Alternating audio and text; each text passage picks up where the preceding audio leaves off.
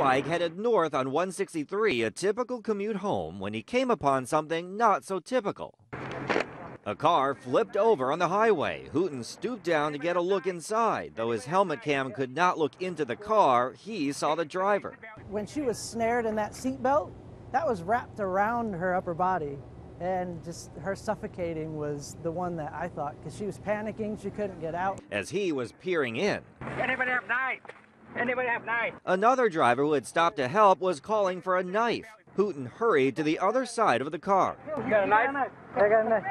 Hooton went to work cutting the seatbelt when suddenly an ominous statement from another Good Samaritan. Is this thing on fire? Yeah, it's smoking from the other side somewhere. Working quickly, Hooton cut the belt and the driver climbed out, 3 people in there. Just her. where paramedics tended to her. Hooton says it was all a blur of adrenaline.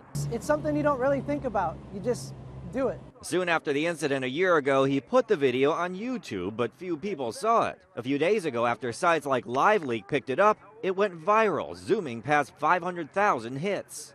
It's crazy. It's crazy and flattering. Hooton says the attention has been a bit overwhelming, but hopes anyone who sees the video can take away this. It's just being human, I suppose. If you can help somebody, just help.